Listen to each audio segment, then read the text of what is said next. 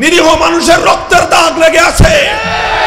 বর্তমান পৃথিবীতে সবচেয়ে বড় জঙ্গিবাদী, সবচেয়ে বড় সন্ত্রাসবাদী, সবচেয়ে বড় সাম্প্রদায়িক নরখাদকের নাম হলো নরেন্দ্র মোদী। এক দেশের নাগরিক হয়ে আরেক দেশের আভ্যন্তরীণ কোনো বিষয় নিয়ে পর্যালোচনা করা এটা আমাদের অভ্যাস নয়। কিন্তু কখনো যদি আমার মাতৃভূমি, আমার জন্মভূমি, আমার স্বদেশ ভূমি, আমার ধর্ম, আমার মিল্লাত, আমার জাতি যদি কারো দ্বারা আক্রান্ত হয়, সে বিষয়ে নিজের জাতিকে সজাগ করা আলেম হিসেবে আমি আমার ফরজ দায়িত্ব মনে করি। ভারত থেকে লক্ষ লক্ষ মুসলমানদেরকে বিতাড়িত করে ভারতকে মুসলিম শূন্য করতে চায়, আর পার্শ্ববর্তী বাংলাদেশের সামাজিক, রাজনৈতিক, অর্থনৈতিক স্থিতিশীলতা ধ্বংস করতে চায়। আজকে গোটা দিল্লি জুড়ে গত 3 দিন যাবত যে তাণ্ডব চলছে, এই তাণ্ডবের প্রধান খলনায়কের নাম হলো নরেন্দ্র মোদী। কিন্তু যখন দুঃখ লাগে, আমরা যখন দেখতে পাই বাংলাদেশের যিনি স্থপতি, তার জন্মশত বার্ষিকে বাংলাদেশের সবচেয়ে বড় দুশ্মনকে সবচেয়ে বড় সম্মানের আসনটা দান করা হবে, তখন আমরা দেশপ্রেমিক জনগণ এবং আমাদের বঙ্গবন্ধু স্বাধীনতার স্থপতি তাকে কলঙ্কিত করবার পায়তারা হয়। মহাযুদ্ধ হবে। কোন কোন হাদিসের মধ্যে যেটাকে গজওয়াতুল হিন্দ বলা হয়েছে, একটা মহা লড়াই হবে এমন আভাস পাওয়া যায়। আর সেই লড়াইয়ে চূড়ান্ত বিজয় মুসলমানদের হবে। সেই বিজয়ের পর মুসলমানদের এই অগ্রাভিযান শুধু ভারতবর্ষে ক্ষান্ত থাকবে না, ভারত থেকে বিজয়ের সূচনা শুরু হবে। পৃথিবীর প্রতিটি প্রান্তে প্রান্তে কালেমার পতাকা উড়বে।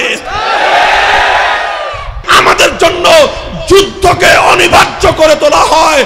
ভারতের 35 কোটি মুসলমান, বাংলাদেশের 16 কোটি মুসলমান, আফগানিস্তানের 10 কোটি মুসলমান, পাকিস্তানের 20 কোটি মুসলমান, 80 কোটি মুসলমান সেই চূড়ান্ত যুদ্ধ করবার জন্য প্রস্তুত।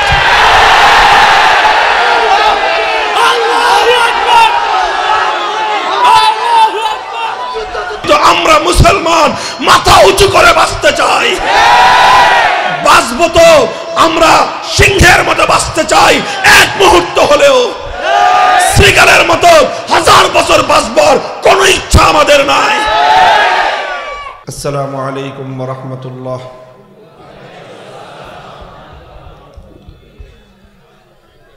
ইন্নাল হামদালিল্লাহ নাহমাদুহু ওয়া নাস্তাঈনুহু ওয়া নাস্তাগফিরুহু ওয়া নু'মিনু বিহি ওয়া নাতাওয়াক্কালু আলাইহি ونشهد أن لا إله إلا الله وحده لا شريك له ونشهد أن سيدنا وسندنا وحبيبنا وطبيب قلوبنا ومولانا محمد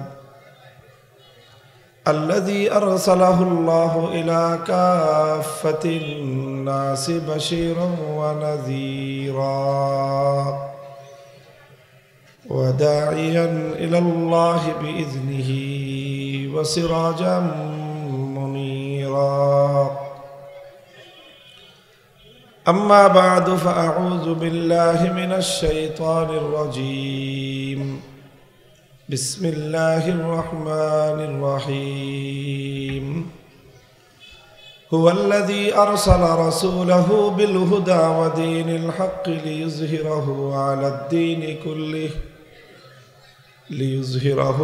الدين كله ولو كره المشركون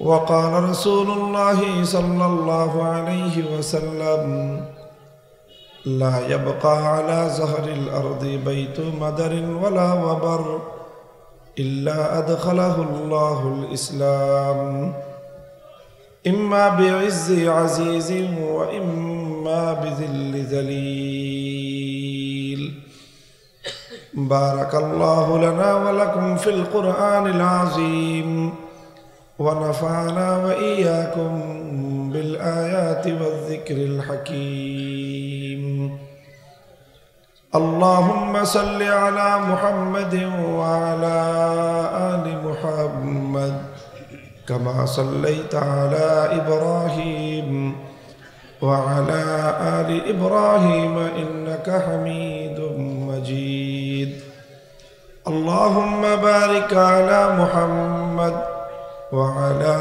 آل محمد كما باركت على إبراهيم وعلى آل إبراهيم إنك حميد مجيد محترم সভাপতি উপস্থিত হযরত উলামায়ে কেরাম সম্মানিত শ্রদ্ধাভাজন মুরব্বী সাহেবান সমবেত ইসলাম প্রিয় কোরআন প্রেমিক নবী প্রেমিক তাওহীদি মুসলমান ভাই ও বন্ধুগণ আমরা গর্বিত আমরা মুসলমান যুব সমাজের উদ্যোগে আয়োজিত ষষ্ঠ বার্ষিক আজিমুশান মাহফিলের আল্লাহ রাব্বুল আলামিন আমাদেরকে সমবেত হওয়ার তৌফিক দিয়েছেন কোরআনের জলসায় উলামায়ে কেরামের মজলিসে আসবার এবং বসবার শরীক হওয়ার সুযোগ করে দিয়েছেন রব্বে করিমের বড়ই মেহেরবানি এই জন্য আল্লাহ রাব্বুল আলামিনের দরবারে কালিমাতুশ শুকরের হাদিয়া পেশ করি আলহামদুলিল্লাহ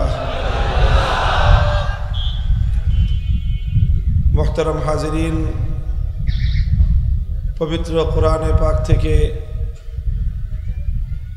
একটি আয়াতের অংশ বিশেষ আমি তেলাওয়াত করেছি আল্লাহ রাসূল সাল্লাল্লাহু আলাইহি ওয়াসাল্লামের হাদিসের ভান্ডার থেকে একটি হাদিসের অংশ বিশেষ পাঠ করেছি রাসূল আকরাম সাল্লাল্লাহু আলাইহি ওয়াসাল্লাম আল্লাহর পক্ষ থেকে যে সকল বিষয় অবগত হতেন ভবিষ্যতের বিষয়ে তেমন অনেক বিষয়ে উম্মতকে তিনি খবর দিয়ে গেছেন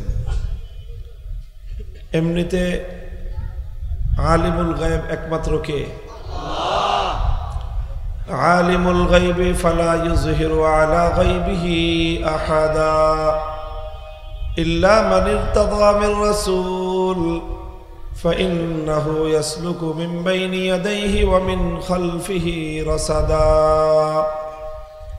একমাত্র আল্লাহ পাক হলেন আলিমুল গায়ব আল্লাহ ছাড়া কোন নবী কোন ওলি কোন মালাকে মুকাররব নিকটবর্তী ফেরেশতা কেউ ইলমুল গায়ব গায়বের ইলম জানে না কেউ যদি দাবি করে যে আমি গায়বের ইলম জানি তাহলে সে বেঈমান আল্লাহ পাক রব্বুল আলামিন আলিমুল গায়ব নিজে ইলমুল গায়ব এটা একমাত্র আল্লাহ পাক রব্বুল আলামিনের বৈশিষ্ট্য তবে হ্যাঁ আল্লাহ রব্বুল আলামিন ওহীর মাধ্যমে ফেরেশতা মারফত পয়গম্বরদেরকে আল্লাহ পাক রব্বুল আলামিন ইলমে গায়েব সম্পর্কে কিছু সংবাদ কিছু খবর আল্লাহ তার নবীকে তার রাসূলকে অবহিত করে দেন আল্লাহ জানিয়ে দিলে নবী জানতে পারেন আল্লাহ না জানালে কোন নবীর পক্ষে জানা সম্ভব নয় তো আল্লাহ রাব্বুল আলামিন যতটুকু জানাতে চান আল্লাহর পক্ষ থেকে জানানোর পর নবী ততটুকু জানেন তখন আর এটা ইলমুল গায়ব থাকে না এটা আল্লাহর পক্ষ থেকে নবীকে প্রদত্ত ইলম হয় তো আল্লাহর পক্ষ থেকে নবী আকরাম সাল্লাল্লাহু আলাইহি ওয়াসাল্লাম এরকম অনেক ইলম যেটা ভবিষ্যৎ সংক্রান্ত বিষয়ে অবগত হয়েছেন আর সেই বিষয়গুলো অনেক উম্মতের সামনে নবী করিম সাল্লাল্লাহু আলাইহি ওয়াসাল্লাম ব্যক্ত করেছেন প্রকাশ করেছেন ভবিষ্যতে কি কি হবে ভবিষ্যতে কি কি হবে এরকম অনেক সংবাদ আল্লাহর নবী দিয়েছেন এই সংবাদগুলো নবীজি নিজের পক্ষ থেকে দেননি বরং কার পক্ষ থেকে দিয়েছেন আল্লাহর পক্ষ থেকে দিয়েছেন যেহেতু আল্লাহর পক্ষ থেকে সংবাদগুলো নবীজি দিয়েছেন সুতরাং প্রতিটি সংবাদ এই পৃথিবীতে অক্ষরে অক্ষরে বাস্তবায়িত হয়েছে অথবা হবে রাসূল আকরাম সাল্লাল্লাহু আলাইহি ওয়াসাল্লামের সেই সকল ভবিষ্যৎবাণীগুলোর মধ্য থেকে একটি ভবিষ্যৎবাণী হলো লা ইয়াবকা আলা যাহরিল আরদি বাইতু মাদারিন ওয়ালা ওয়াবারিন ইল্লা আদখালাহুল্লাহুল ইসলাম। পৃথিবীতে এমন একটা সময় আসবে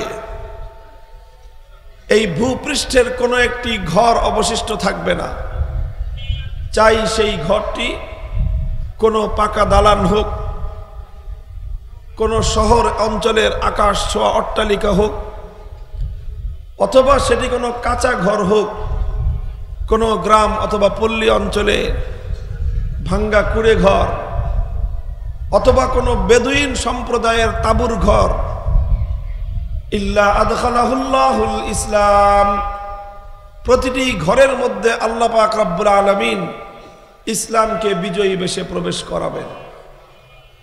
ইম্মা বিইজ্জি আজিজ, ইসলামের সেই বিজয়কে যারা স্বতঃস্ফূর্তভাবে বরণ করে নিবে, ইসলাম তাদের সম্মান বুলন্দ করবে আর বিজয়ী হবে।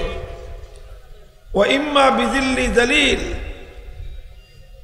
আর যারা ইসলামের বিজয়কে স্বতঃস্ফূর্তভাবে বরণ করতে পারবে না, বরং ইসলামের বিজয়ে তাদের অন্তর, তাদের মন ঈর্ষায় হিংসায় জ্বলতে থাকবে, আল্লাহর পয়গম্বর বলেন তারা লাঞ্ছিত হবে, তাদের মুখের মধ্যে লাঞ্ছনার অপমানের কালিমা পড়বে, তাদের মুখের মধ্যে লাঞ্ছনার কলঙ্ক লাগবে, ওরা জ্বলে পুড়ে ছারখার হবে, কিন্তু আল্লাহর দ্বীনের চূড়ান্ত বিজয় রুখে দেওয়ার সাধ্য কারো হবে না। মুহতারাম হাজিরিন, আল্লাহ পাক রব্বুল আলামিন হযরত রাসূল আকরাম সাল্লাল্লাহু আলাইহি ওয়াসাল্লাম এই ভবিষ্যৎবাণী করেছেন, পৃথিবীর প্রতিটি ঘরের মধ্যে আল্লাহ পাক রব্বুল আলামিন ইসলামকে বিজয়ী বেশে প্রবেশ করাবেন। ইম্মা বিইজ্জি আজিজ ওয়া ইম্মা বিজিল্লি জালিল, যারা ইসলামের বিজয়কে স্বতঃস্ফূর্তভাবে বরণ করে নেবে তাদের ইজ্জত সহ ইসলাম বিজয়ী হবে। ইসলামের চূড়ান্ত বিজয়কে যারা স্বতঃস্ফূর্তভাবে বরণ করতে পারবে না, ওদের মুখে চুনকালি পড়বে, কিন্তু ইসলামের চূড়ান্ত বিজয় রুখে দেওয়ার সাধ্য কারো হবে না। রাসূল আকরাম সাল্লাল্লাহু আলাইহি ওয়াসাল্লামের ভবিষ্যৎবাণী এটি কোনো আমাদের ক্ষণিকের আবেগের কথা নয়, সাময়িক উত্তেজনার কথা নয়, এটি হলো আমাদের ঈমান আর ইয়াকিন আর বিশ্বাসের কথা। আমরা বিশ্বাস করি আসমান জমিন উলটপালট হতে পারে, কিন্তু আমার নবীর মুখ দিয়ে উচ্চারিত কোনো কথা কোনোদিন ভুল হতে পারে না, কারণ নবীজি যা বলেন ওয়া মা ইয়ানতিকু আনিল হাওয়া ইন হুয়া ইল্লা ওয়াহয়ুন ইউহা, আমার নবী বিশ্ব মানব জাতিকে যা কিছু সংবাদ দেন সেটা নিজের পক্ষ থেকে দেন না, বরং সেটা ওয়াহির মাধ্যমে আল্লাহর পক্ষ থেকে অবগত হয়েই প্রদান করেন। কাজেই নবীর হাদিসের আলোকে আরো বহু হাদিস এমন রয়েছে, সেই সমস্ত হাদিসের আলোকে একথা দ্ব্যর্থহীন ভাবে বলা যায়, ঈমান এবং আস্থার সঙ্গে বলা যায়, সারা দুনিয়ার প্রতি ইঞ্চি মাটিতে আল্লাহর দ্বীন বিজয়ী হবে, কালেমার পতাকা উড়বে ইনশাআল্লাহ।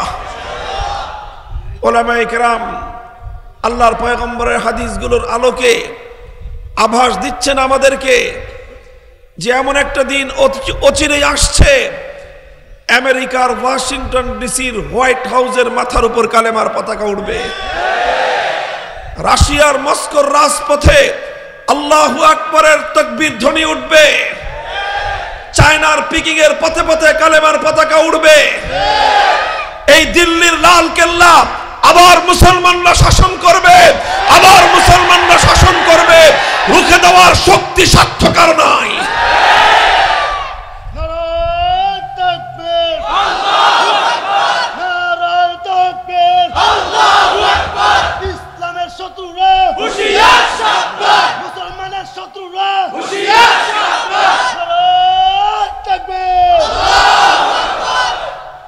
মুহতারাম হাজিরিন, আমাদের এই কথা শুনে অনেকের হাসি লাগতে পারে, কেউ বিদ্রুপ করতে পারে, কেউ তিরস্কার করতে পারে যে সারা দুনিয়াতে যেখানে মুসলমানরা নির্যাতিত, নিপীড়িত, লাঞ্ছিত, বিশ্ব মানচিত্র আজকে মুসলমানদের রক্তে রঞ্জিত, যেখানে মুসলমানেরা মাথা গুঁজবার ঠাঁই পাচ্ছে না, সেখানে আমরা স্বপ্ন দেখছি বিশ্ব জয়ের। এটাকে কেউ উপহাস আর হাসির বিষয় বলে মনে করতে পারেন, কিন্তু আমরা আমাদের কথার উপর পরিপূর্ণ ঈমান এবং ইয়াকিনের সঙ্গেই কথা বলছি। ইতিহাস সাক্ষী, আল্লাহ এবং তার রাসূলের এরকম ভবিষ্যৎ সংবাদ নিয়ে অতীতেও অনেক হাস্যরস তৈরি করা হয়েছিল। মুনাফিকের দল, অবিশ্বাসীরা এরকম অনেক উপহাস আর তিরস্কার করেছিল। কোরআন তার জ্বলন্ত নজির, সাইহুজামুল জামউ ওয়া ইউওয়াল্লুনা আদ-দুবুর। পবিত্র মক্কায় আল্লাহর রাসূল এবং নবীর সাহাবায়ে কেরাম যখন সীমাহীন জুলুম আর নির্যাতনের শিকার, যখন ইসলামের কালেমা পড়বার অপরাধে মক্কার মাটিতে বেলালে হাবাসীকে উমাইয়া ইবনে খালাফ নাক ছিদ্র করে রশি বেঁধে দিয়ে মক্কার দুষ্ট বালকদের হাতে হস্তান্তর করে দিত। এই বালকরা রশি ধরে বেলালে হাবাসীকে মক্কার অলিতে গলিতে নিয়ে ঘুরত। বেলালে হাবাসীকে দ্বিপ্রহরের প্রচন্ড রৌদ্রের মধ্যে মরুভূমির বালুকার উপর চিৎ করে শোয়ায় রেখে বুকের উপর পাথর চাপা দিয়ে রাখত শুধুমাত্র কালেমা পড়বার অপরাধে। খাব্বাব ইবনুল আরাত রাদিয়াল্লাহু তাআলা আনহুকে জালেম অত্যাচারীরা জ্বলন্ত কয়লার উপর শোয়ায় দিত। জ্বলন্ত কয়লার আগুনে শরীরের চামড়া পুড়ে, গোশত পুড়ে, হাড্ডি পর্যন্ত পৌঁছে যেত। চামড়া, গোশত, রক্তগুলো খসে খসে পড়ে সেই কয়লার আগুন নিভে যেত। হযরতে সুমাইয়া রাদিয়াল্লাহু আনহাকে ইসলাম গ্রহণ করবার অপরাধে বর্ষা মেরে তলপেট দিয়ে আবু জাহাল হত্যা করেছিল, শহীদ করেছিল। হযরতে ইয়াসির রাদিয়াল্লাহু তাআলা আনহু দুটি উট এনে ওনার দুই পা দুই উটের মধ্যে বেঁধে দিয়ে দুই উট দুই দিকে হাঁকিয়ে দিয়েছে, সঙ্গে সঙ্গে দ্বিখণ্ডিত হয়ে শাহাদাত বরণ করেছেন। মক্কার মাটিতে যখন এই জুলুম আর নির্যাতনের ইতিহাস রচিত হয়, এমনকি স্বয়ং আল্লাহর হাবিব মুহাম্মদুর রাসূলুল্লাহ সাল্লাল্লাহু আলাইহি ওয়াসাল্লাম মসজিদে হারামের মধ্যে নামাজরত অবস্থায় আবু জাহাল পেছন দিক থেকে এসে নবীর গলায় গামছা পেঁচিয়ে শ্বাসরুদ্ধ করে হত্যা করবার পায়তারা চালায়। আমার নবী সেজদায় লুটিয়ে পড়লে উকবা ইবনে আবি মুআইদ বিশাল উটের ভুঁড়ি এনে আমার নবীর মাথার উপর নিক্ষেপ করে। নবীজি সেজদার মধ্যে মাথা লুটিয়ে দিয়ে সেখানে শ্বাসরুদ্ধ হওয়ার উপক্রম হয়, কিন্তু মক্কার কারো সাহস হয় নাই নবীজির মাথার উপর থেকে সেই উটের ভুঁড়ি সরিয়ে দিতে। ফাতেমা রাদিয়াল্লাহু আনহা তিনি ঘর থেকে দৌড়ে এসে নিজের বাবার মাথার উপর থেকে উটের ভুঁড়ি সরিয়ে দিলে আল্লাহর পয়গম্বর সেজদা থেকে মাথা উঠাতে পারেন। যখন মক্কার মাটিতে এরকম জুলুম আর নির্যাতন চলে, কোন ব্যক্তি মক্কার কুরাইশের বেঈমান অত্যাচারীদের ভয়ে নিজের ঈমানটুকু পর্যন্ত প্রকাশ করতে পারেন না, নিজের ইসলাম পরিচয়টুকু পর্যন্ত মানুষের সামনে দিতে তারা ভয় পান। এই ছিল যখন মক্কার অবস্থা। আল্লাহ পাক রব্বুল আলামিন ওই পরিস্থিতিতেও কোরআনের আয়াত নাজিল করলেন, সাইহুজামুল জামউ ওয়া ইউওয়াল্লুনা আদ-দুবুর, সাইহুজামুল জামউ ওয়া ইউওয়াল্লুনা আদ-দুবুর। আল্লাহ পাক রব্বুল আলামিন বললেন, এমন একটা দিন অচিরেই আসতেছে, এমন একটা দিন অচিরেই আসতেছে মক্কার বেঈমানের দল পরাজিত হবে। বেলাল, খাব্বাব আর আম্মার বিন ইয়াসিরের মতো দুর্বলদের হাতে আমার আল্লাহ পাক রব্বুল আলামিন বিজয়ের পতাকা উড়িয়ে দিবেন। আল্লাহ এই দুর্বলদেরকে বিজয় দিবেন, আর এই দুর্বলদের হাতে মার খেয়ে মক্কার দুর্ধর্ষ ক্যাডার বাহিনী পালাবার পথ খুঁজে পাবে না। আল্লাহ পাক রব্বুল আলামিন যখন সূরাতুল কমারের এই আয়াত নাজিল করলেন। মক্কার বেঈমানেরা অট্ট হাসিতে ফেটে পড়ল। ওরা হাসাহাসি করতে লাগলো, বলতে আরম্ভ করলো, দেখো মুহাম্মদের মাথা খারাপ হয়ে গেছে, নাউজুবিল্লাহ। বলে কি, আমরা নাকি পরাজিত হব বেলালের হাতে, আমরা নাকি পরাজিত হব খাব্বাবের কাছে, আমরা নাকি মার খাবো আম্মার বিন ইয়াসিরের কাছে। এ কথা তো কেউ বিশ্বাস করবে না।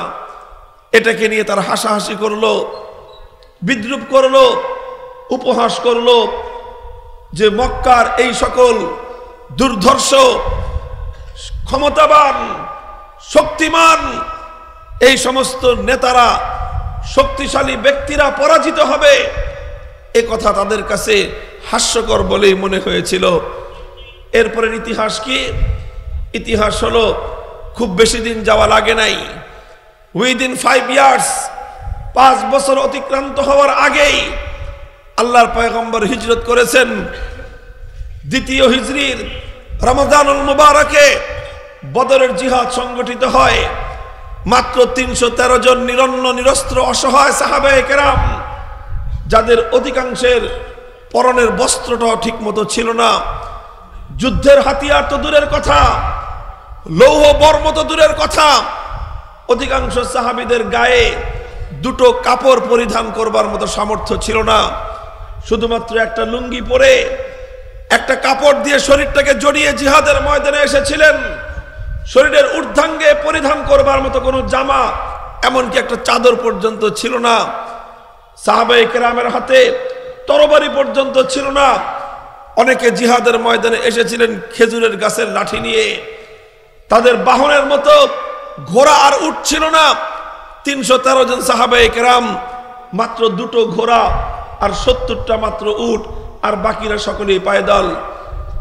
অধিকাংশের পেটের মধ্যে খাবার ছিল না, ক্ষুধার তাড়নায় পেটগুলো গিয়ে পিঠের সঙ্গে লেগেছিল। এই অবস্থায় তারা আল্লাহর দ্বীনের ঝান্ডা সমুন্নত করতে বদরের রণাঙ্গনে হাজির হয়েছিলেন। বিপরীত দিকে 1000-এর দুর্ধর্ষ বাহিনী, 300 ঘোড়া, 700 উট, প্রত্যেকের আলাদা আলাদা বাহন রয়েছে, প্রত্যেকের হাতে নতুন চকচকে তরবারি, প্রত্যেকের দেহের মধ্যে লোহার বর্ম আর যুদ্ধের পোশাক পরিহিত দাম্ভিক অত্যাচারী আবু জাহালের নেতৃত্বাধীন 1000-এর দুর্ধর্ষ বাহিনীর সঙ্গে নবী আকরাম সাল্লাল্লাহু আলাইহি ওয়াসাল্লামের নেতৃত্বে 313 জন নিরন্ন নিরস্ত্র অসহায় সাহাবায়ে কেরামের যুদ্ধ হয়েছিল। হক আর বাতিলের লড়াই হয়েছিল, সত্য মিথ্যার দ্বন্দ্ব হয়েছিল। ইতিহাস সাক্ষী, বদরের রণাঙ্গনে আবু জাহালদের মতো দাম্ভিকরা বিজয় লাভ করতে পারে নাই। উমাইয়া ইবনে খালাফ, উতবা ইবনে আবি মুআইদ সহ সমস্ত দুর্ধর্ষ মক্কার শক্তিমান বেঈমানরা ধরাশায়ী হয়ে গিয়েছিল। দিনের শেষে বেলাল আর খাব্বাবের হাতে আমার আল্লাহ পাক বিজয়ের পতাকা তুলে দিয়েছিলেন।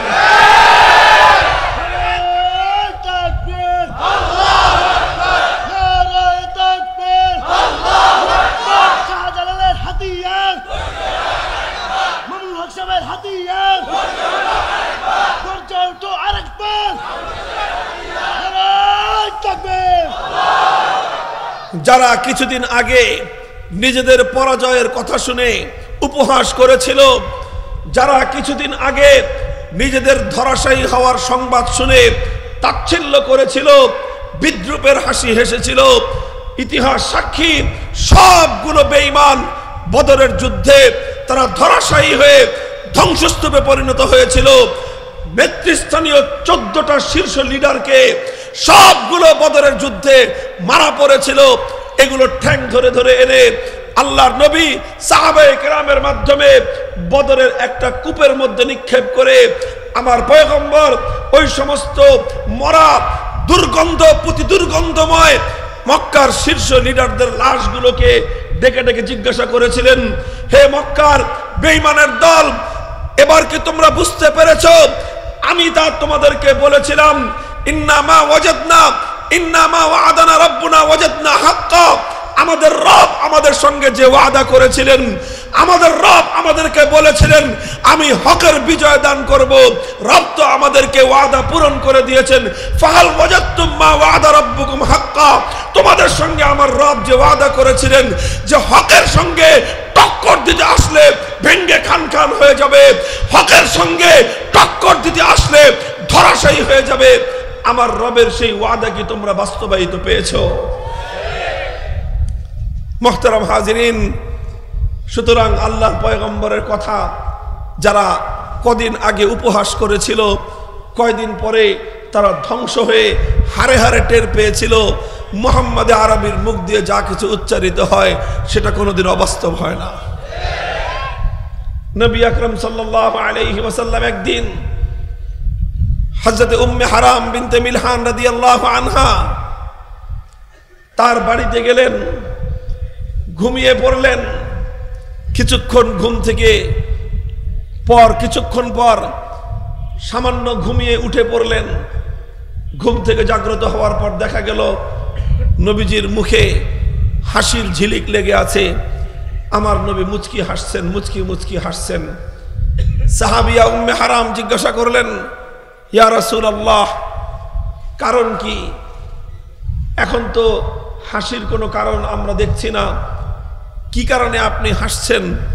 আল্লাহর পয়গম্বর রহস্য উদ্ঘাটন করে বললেন যে আমি ঘুমের মধ্যে আল্লাহর পক্ষ থেকে আমাকে দেখানো হয়েছে, আমি দেখেছি আমার উম্মতের একটি দল সুবজাহাজ আল বাহার, সমুদ্রের উত্তাল তরঙ্গ পাড়ি দিয়ে তারা অপর প্রান্তে চলে যাচ্ছে আল্লাহর দ্বীনের ঝান্ডা সমুন্নত করবার জন্য। আমি তাদেরকে দেখলাম কাল মুলুকি আলাল আসিররা, যেন তারা শাহেনশাহ, এমন ভাবে রাজকীয় ভঙ্গিতে দ্বীনের ঝান্ডা নিয়ে তারা সমুদ্রের উত্তাল তরঙ্গ পাড়ি দিয়ে সমুদ্রের অপর প্রান্তে পৌঁছতেছে। আল্লাহ পাকের দ্বীন এবং দ্বীনের ঝান্ডা সমুন্নত করবার জন্যে একটি কাফেলা রওনা হচ্ছে। সেই কাফেলার প্রতিটি সদস্যকে আমি দেখলাম, আল্লাহর পক্ষ থেকে আমাকে জানানো হলো সেই কাফেলায় যারা অংশগ্রহণ করবে তারা সকলেই জান্নাতি, তারা সবাই জান্নাতি। উম্মে হারাম রাদিয়াল্লাহু তাআলা আনহা নবীজিকে সুপারিশ করতে বললেন, আবদার জানালেন, ইয়া রাসূলুল্লাহ, আপনি আমার জন্য একটু দোয়া করে দেন, আমিও যেন সেই সৌভাগ্যবান কাফেলায় শরীক হয়ে যেতে পারি। আল্লাহর পয়গম্বর বলেন, আনতি মিনহুম, সমস্যা নাই, দোয়া করে দিলাম। হে উম্মে হারাম, তুমি মহিলা মানুষ, কিন্তু তুমিও সেই সৌভাগ্যবান কাফেলায় শরীক হয়ে যাবে। মুহতারাম হাজিরিন, আল্লাহর পয়গম্বরের যুগে সমুদ্র পাড়ি দিয়ে অপর প্রান্তে গিয়ে মুসলমানরা বিজয়ের কেতন ওড়াবে, বেঈমানদের সঙ্গে যুদ্ধ করবে, এটা চিন্তা করা বড় কঠিন ব্যাপার ছিল। কিন্তু ইতিহাস সাক্ষী, আল্লাহর পয়গম্বরের এই ভবিষ্যৎবাণী বাস্তবায়িত হতে বেশি দিন লাগেনি। তৃতীয় খলিফা হযরত ওসমান যিন নূরাইন রাদিয়াল্লাহু তাআলা আনহু, তিনি যখন খেলাফতের মসনদে সমাসীন, সিরিয়ার গভর্নর হযরত আমিরে মুআবিয়া রাদিয়াল্লাহু তাআলা আনহু, তিনি মুসলিম বাহিনীতে সর্বপ্রথম সৈন্যবাহিনীর অংশ হিসেবে যুক্ত করলেন নৌবাহিনীকে। মুসলমানদের সেনাবাহিনীতে নৌবাহিনী অন্তর্ভুক্ত হলো। সেখানে নৌপথে যুদ্ধ করবার জন্য যুদ্ধ জাহাজ তৈরি হলো, নৌপথে লড়াই করবার জন্য নৌসেনা তৈরি করলেন। আর সর্বপ্রথম একটা বাহিনী তিনি রওনা করে দিলেন সমুদ্র পাড়ি দিয়ে অপর প্রান্তে সুদূর সাইপ্রাসে গিয়ে আল্লাহর দ্বীনের ঝান্ডা সমুন্নত করবার জন্য। আল্লাহর পয়গম্বর চলে গেছেন, দুই খলিফা চলে গিয়ে তৃতীয় খলিফাও যাওয়ার পথে সেই সময় আল্লাহর পয়গম্বরের সেই ভবিষ্যৎবাণী বাস্তবায়িত হলো। নুরানি কাফেলা, আল্লাহর পয়গম্বরের সাহাবায়ে কেরাম এবং তাবেঈদের সমন্বিত একটি দল সমুদ্র পাড়ি দিয়ে তারা সমুদ্রের অপর প্রান্তে গেলেন। আর সেখানে গিয়ে আল্লাহর দ্বীনের পক্ষে তারা জিহাদ করলেন, বিজয় অর্জন করে সাইপ্রাসের মাটিতে আল্লাহর দ্বীনের বিজয়ের কেতন ওড়ালেন। আর সেই দলের মধ্যে হযরতে উবাদা ইবনে সামিত রাদিয়াল্লাহু তাআলা আনহু তিনিও শরীক ছিলেন, তার সঙ্গে তার স্ত্রী হযরতে উম্মে হারাম বিনতে মিলহান রাদিয়াল্লাহু তাআলা আনহা তিনিও শরীক হলেন এবং তিনিও সেই জিহাদে গেলেন। সেই জিহাদ যখন সমাপ্ত, জিহাদের পর যখন বাড়িতে ফিরে আসবার পালা, এমন সময় উম্মে হারাম রাদিয়াল্লাহু আনহা তিনি তার বাহনের উপর থেকে হঠাৎ পড়ে গেলেন, আর পড়ে গিয়ে সেটাই তার শাহাদাত এবং তার মৃত্যুর কারণ হয়ে গেল। তিনি মৃত্যুবরণ করলেন, ওনার দাফন হয়ে গেল সাইপ্রাসের মাটিতে।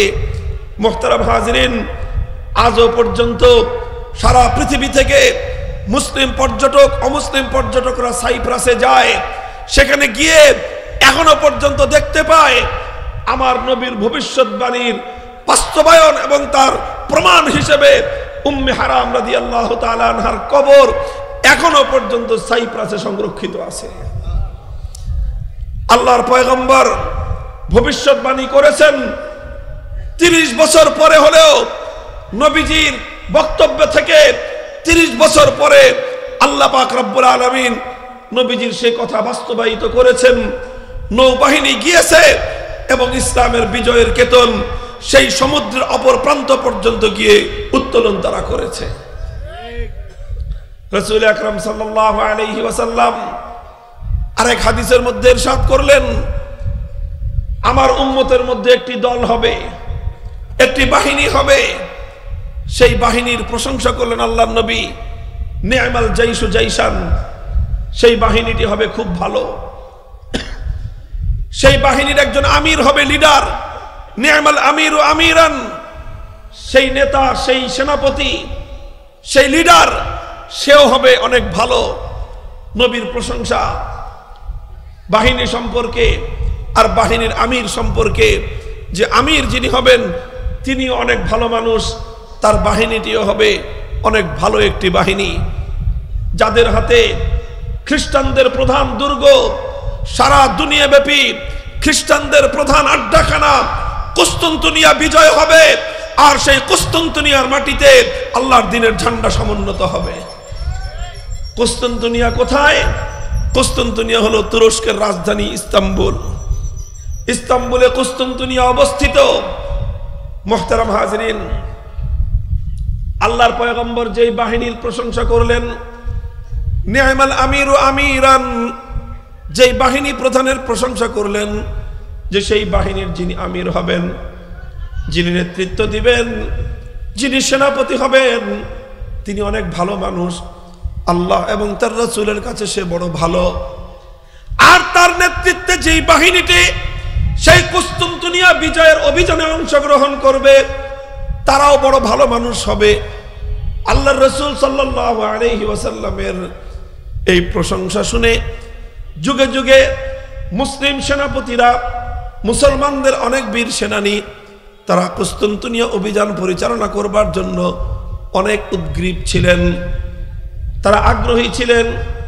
শুধু কুস্তুনতুনিয়া বিজয় হবে তাই নয়, বরং যার হাতে কুস্তুনতুনিয়া বিজয় হবে সে আল্লাহর পয়গম্বরের পক্ষ থেকে একটা সনদ পাবে।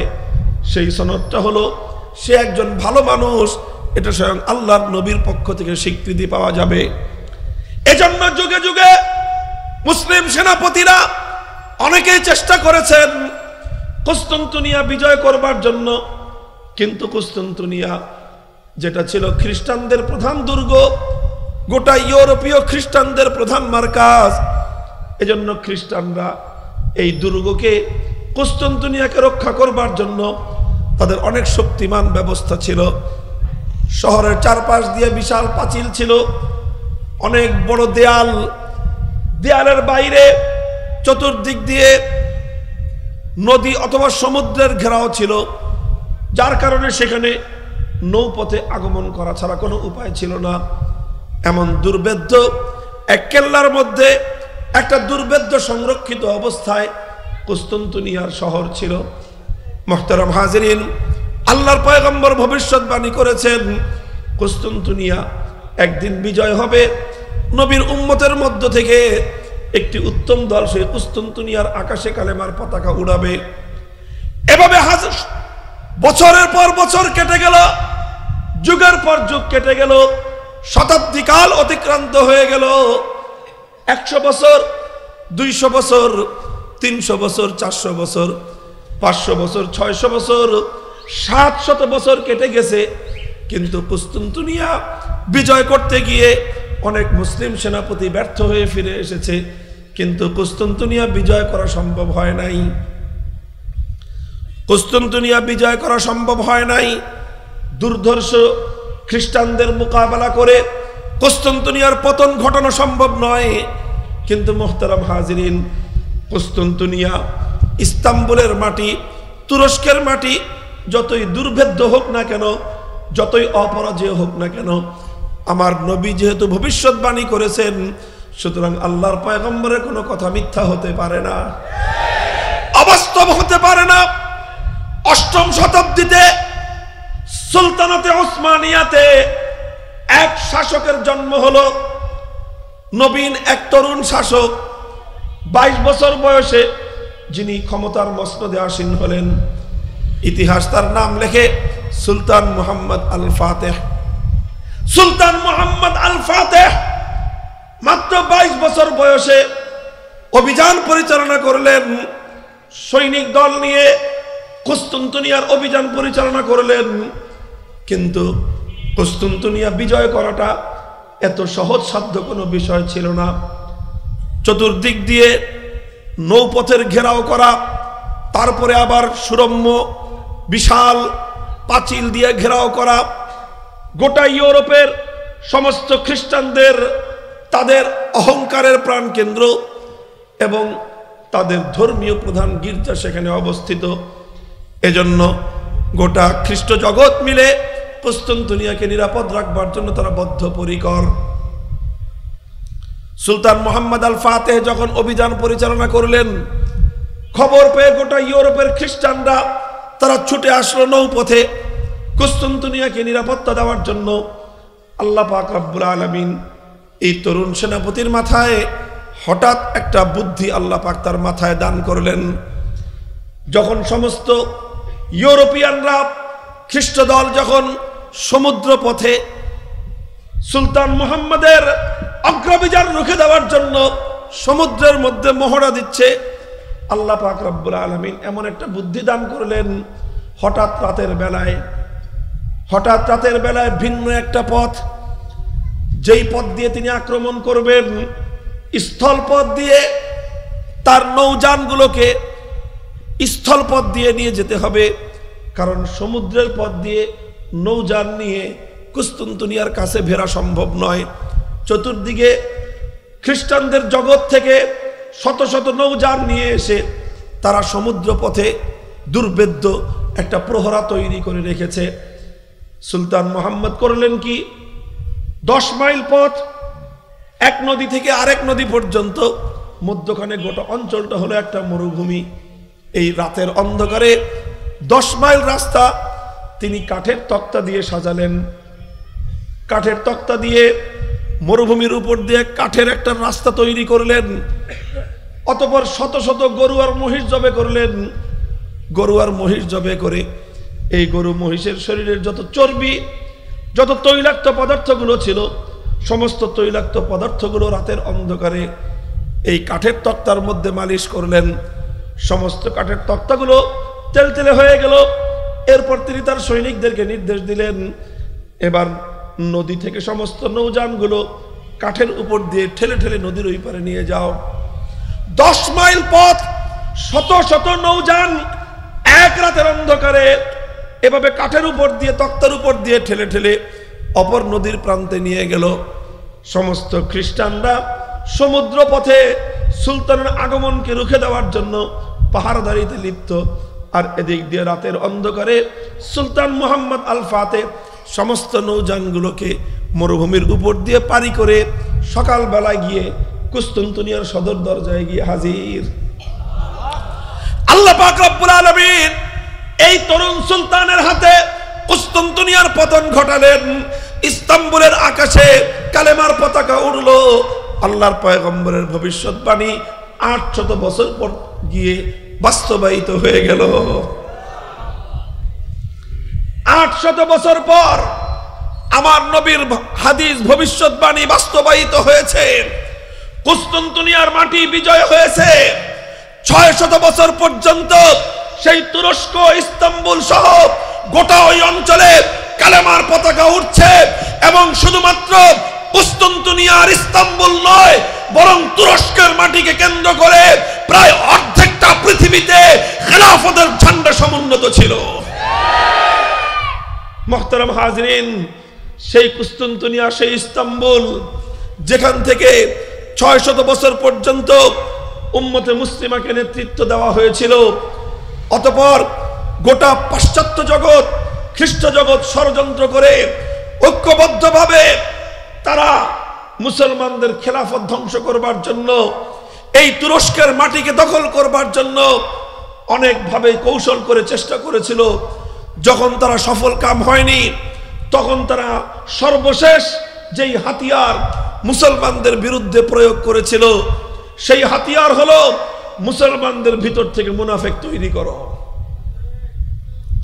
বেঈমানের দল যখন মুসলমানদের সঙ্গে সম্মুখ সমরে পেরে ওঠে না, মুসলমানদের সঙ্গে যখন সম্মুখ যুদ্ধে ওরা কুলিয়ে উঠতে না পারে, তখন ইসলামের বিরুদ্ধে, মুসলিম জাতির বিরুদ্ধে ইসলামের দুশমনদের সর্বশেষ হাতিয়ার হলো মুসলমানদের ভিতর থেকেই নামধারী কিছু মুসলমান মুনাফিক পয়দা করো।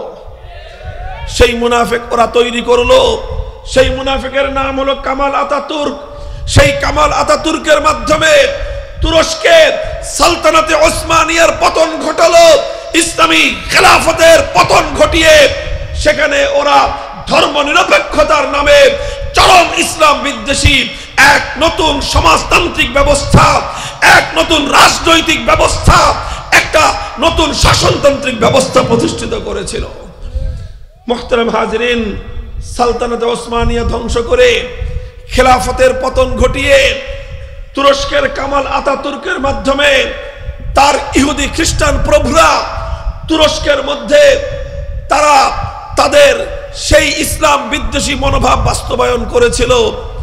কামাল আতাতুর্ক শুধুমাত্র খেলাফতকে ধ্বংস করেনি, বরং তুরস্কের মাটি থেকে ইসলামের নাম নিশানা মুছে ফেলবার চেষ্টা করেছিল। আশ্চর্যান্বিত হবেন, শুনলে লোম দাঁড়িয়ে যাবে, শিউরে উঠবে যে কোনো মুসলমান ইসলামকে নির্মূল করবার জন্য এমন কোন ষড়যন্ত্র বাকি রাখে নাই, যেই ষড়যন্ত্র কামাল আতাতুর্কের মাধ্যমে এই মুসলমানদের 600 বছরের প্রাণ কেন্দ্র তুরস্কের মধ্যে বাস্তবায়ন না করা হয়েছে। তুরস্ক দখল করার পর, তুরস্ক থেকে খেলাফত ধ্বংস করবার পর, তুরস্ক থেকে ইসলামী শাসন ব্যবস্থা পতন ঘটানোর পর কামাল আতাতুর্ক কি কি করেছিল? বন্ধুগণ, মুসলমানদের আগামী প্রজন্ম তারা যেন আল্লাহর কোরআন শিখতে না পারে, এজন্য কৌশলে একটা সিস্টেম করে মুসলমানদের সন্তানদের অন্তর থেকে আল্লাহর কোরআনের শিক্ষাকে নির্মূল করবার পায়তারা করেছিল। কত কঠিন ছিল সেই ষড়যন্ত্র শুনেন। আগে তুর্কি ভাষা, এটা আরবি অক্ষরে লেখা হতো। তুর্কি ভাষা অক্ষর ছিল আরবি অক্ষর, সেই আরবি অক্ষর দিয়ে তুর্কি ভাষা লেখা হতো। তখন কামাল আতাতুর্ক কিছু লোক তৈরি করে তারা ভাষা পরিবর্তন করলো। তুর্কি ভাষা আর আরবি অক্ষরে লেখা হয় না, তুর্কি ভাষা নতুন ভাবে ল্যাটিন অক্ষর দিয়ে লেখা শুরু করলো। কেন শুরু করলো? যাতে তুরস্কের মুসলমানের সন্তানেরা আরবি অক্ষর জ্ঞান শিখতে না পারে। আরবি অক্ষর জ্ঞান থেকে ওদেরকে বঞ্চিত করলো। তুরস্কে আল্লাহর কোরআন তেলাওয়াত নিষিদ্ধ করলো। মসজিদগুলো থেকে আল্লাহু আকবারের আরবিতে আজান দেওয়া বন্ধ করে দিল। সমস্ত মসজিদের মিনারগুলো নির্বাক হয়ে দাঁড়িয়ে থাকলো। মসজিদের যখন আজান বন্ধ, জামাত বন্ধ হয়ে গেল, নামাজ পড়া স্থগিত হয়ে গেল, বিশাল বিশাল মসজিদ ঘোড়ার গাধার আস্তাবলে পরিণত হলো। তুরস্কে মুসলিম নারীদের জন্য হিজাব পরা নিষিদ্ধ ঘোষণা করা হলো।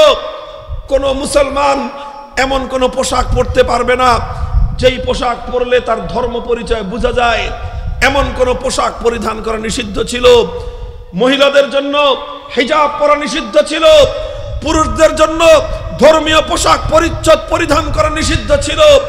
এমন কোন ষড়যন্ত্র ছিল না কামাল আতাতুর্ক যেই ষড়যন্ত্রটা তুরস্কের মাটিতে অ্যাপ্লাই না করেছে, কিন্তু আলহামদুলিল্লাহ বেশি দিন যায় নাই, মাত্র 1924 সালে কামাল আতাতুর্ক তুরস্ক দখল করেছিল, আর এখন চলছে 2020 সাল, অর্থাৎ এখনো 100 বছর পূর্ণ হতে আরো 5 বছর বাকি আছে।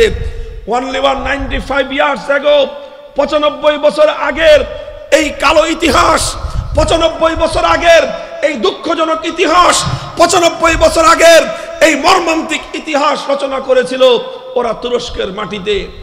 কিন্তু আল্লাহ পাক রব্বুল আলামিন মেহেরবানি করুন, রহম নাজিল করুন তুরস্কের ওই সমস্ত আলেম সমাজের কবরগুলোর উপর, যারা যে কোনো কঠিন পরিস্থিতিতেও আল্লাহর দ্বীনের ঝান্ডা সমুন্নত করবার জন্য বুকের মধ্যে অসীম সাহস আর হিম্মত নিয়ে সামনে অগ্রসর হয়েছে। ইসলামের শিক্ষা ধ্বংস করে দিয়েছিল, কোরআনের শিক্ষাকে নিষিদ্ধ ঘোষণা করেছিল। কোরআন পড়ায়, কোরআন শিখায় এমন কারো সম্পর্কে জানলে রাষ্ট্রীয়ভাবে তার বিরুদ্ধে সবচেয়ে কঠিন পদক্ষেপ নেওয়া হতো। ওই সময়ও তুরস্কের কিছু কিছু আলেম তারা জীবনের সমস্ত ঝুঁকিগুলোকে নিয়ে, জীবনের সমস্ত মায়া ত্যাগ করে নিজেদের পরবর্তী একটা প্রজন্মকে তৈরি করবার জন্য চেষ্টা করেছিলেন, যাদের বুকে তারা আল্লাহর কোরআনের নূর জ্বালিয়ে দিবেন, যাদের অন্তরের মধ্যে তারা আসমানি ওয়াহির ইলমের আলো প্রজ্বলিত করে দিবেন। তারা নানা ধরনের কৌশল অবলম্বন করতেন, আর অভিনব সেই সমস্ত কৌশলের মাধ্যমে এই মহাপরাক্রমশালী, এই সমস্ত অত্যাচারী দাম্ভিকদের এই জুলুম আর নির্যাতনের ভিতর দিয়েও তারা সব কিছু ত্যাগ করেছে, কিন্তু কোরআনী শিক্ষাকে তারা ত্যাগ করে নাই। ইতিহাস পড়লাম তুরস্কে বিগত 100 বছর কিভাবে ইসলামের চর্চা হয়েছে। সেই ইতিহাস পড়লে দেখা যায় আলেম সমাজ তারা এক একজন করতেন কি, তাদের ছাত্রদের এক একটা গ্রুপ তৈরি করতেন। ছাত্রদের গ্রুপ তৈরি করে করে সেই সমস্ত কামাল আতাতুর্ক আর তার প্রেতাত্মাদের, এই ধর্মনিরপেক্ষতাবাদীদের চোখ ফাঁকি দিয়ে তারা কোরআনী শিক্ষা নিয়ে মশগুল হতেন।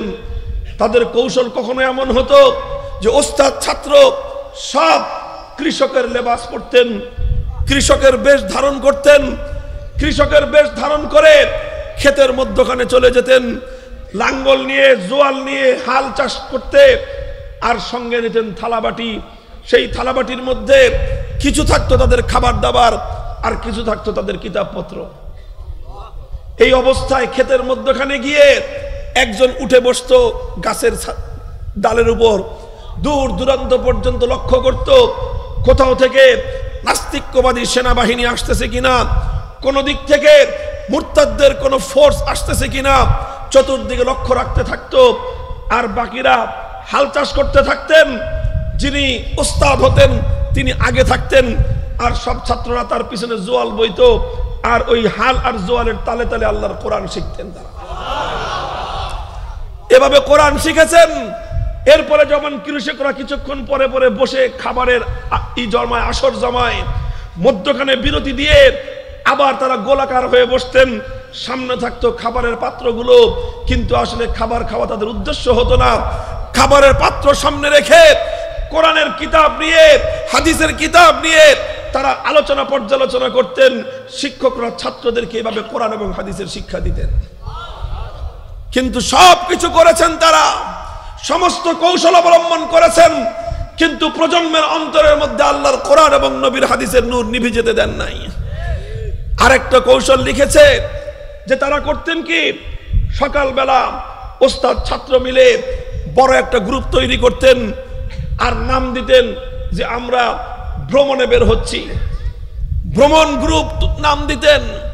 ভ্রমণ গ্রুপ নাম দিয়ে পুরা দল মিলে ট্রেনের একটা বগিতে উঠে পড়তেন। একটা বগি পুরা নিজেরাই ক্যাপচার করে নিতেন, ওখানে অন্য নতুন কোনো মানুষ উঠতে দিতেন না। পূর্ণ বগিটা তারা নিয়ে সকাল থেকে দুপুর পর্যন্ত তুরস্কের এক মাথা থেকে আরেক মাথা পর্যন্ত তারা ভ্রমণ করতেন। আর ওই ট্রেনের বগির মধ্যে বসে বসে উস্তাদ ছাত্র কোরআন এবং হাদিসের জ্ঞানের চর্চা করতেন। এভাবে অর্ধেক পথ যেতেন, আবার অর্ধেক পথ ফিরে আসতেন। তারা সবকিছু করেছেন।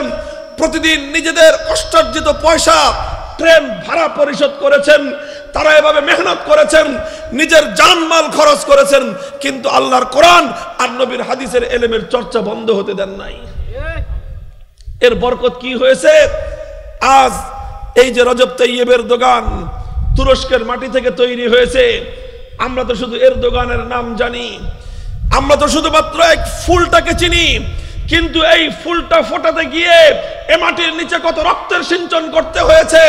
এই রজব তাইয়েব এর দোকানের মতো এক ফুল ফোটাতে গিয়ে কত হাজার ওলামায়ে কেরাম রাতের অন্ধকারে চোখের অশ্রু ছাড়তে হয়েছে। এক দোকান তৈরি করতে গিয়ে কত হাজার ওলামায়ে কেরামকে বছরের পর বছর, যুগের পর যুগ মাথার ঘাম পায়ে ফেলতে হয়েছে, রক্ত ঝরাতে হয়েছে, তার হিসাব দুনিয়ার মানুষ জানে না। আমরা মনে করি রজব তাইয়েব এর দোকান শুধুমাত্র বিশ্ববিদ্যালয় থেকে তৈরি হয়েছে। না না, শুধু বিশ্ববিদ্যালয় থেকে এর দোকান তৈরি হয় না। এর দোকানের ইতিহাস পড়েন, এর দোকান তৈরি হয়েছে এমন একটা স্কুল থেকে, যে স্কুলে প্রাথমিক শিক্ষা ব্যবস্থার মধ্যে আল্লাহর কোরআনের শিক্ষা দেওয়া হতো। কোরআনের তেলাওয়াত শিখেছেন তিনি। রজব তাইয়েবের দোকান একজন শাসক, আজকে সারা দুনিয়াতে আলোড়ন সৃষ্টিকারী একজন প্রেসিডেন্ট, কিন্তু যখন সে কোরআনে পাকের তেলাওয়াত করে তখন এর দোকানের তেলাওয়াত শুনে মনে হয় যেন কারি আব্দুল বাসেত তেলাওয়াত করতেছে। তুরস্কের বিশাল মসজিদ, বিশ্বব্যাপী আন্তর্জাতিক মানের মসজিদ নির্মাণ করা হলো। সেই মসজিদের প্রথম আজান উদ্বোধনের জন্য বাইতুল্লাহ অথবা মসজিদে হারাম অথবা মসজিদ নববী থেকে মুয়াজ্জিন আনতে হয় নাই, তুরস্কের রাষ্ট্রপ্রধান আজান দিয়ে মসজিদ উদ্বোধন করেছেন। কিভাবে তৈরি হয়েছে? আমি মুহতারাম হাজিরিন বাংলাদেশের মুসলমানদেরকে একটু আশা জাগাতে চাই, অন্তরের মধ্যে সাহস জন্ম দিতে চাই। আমরা মনে করি যে আমাদের পক্ষে বুঝি সম্ভব নয়। কেন সম্ভব হবে না? যদি 95 বছর আগের কামাল আতাতুর্কদের সমস্ত ইসলাম বিদ্বেষী ষড়যন্ত্রের জাল ছিন্ন করে তুরস্ক যদি একজন রজব তাইয়েবের দোকান জন্ম দিতে পারে, আমি আর তুমি যদি তৈরি হই, আমার বাংলার মাটিতেও রজব তাইয়েবের দোকান জন্ম দেওয়া সম্ভব।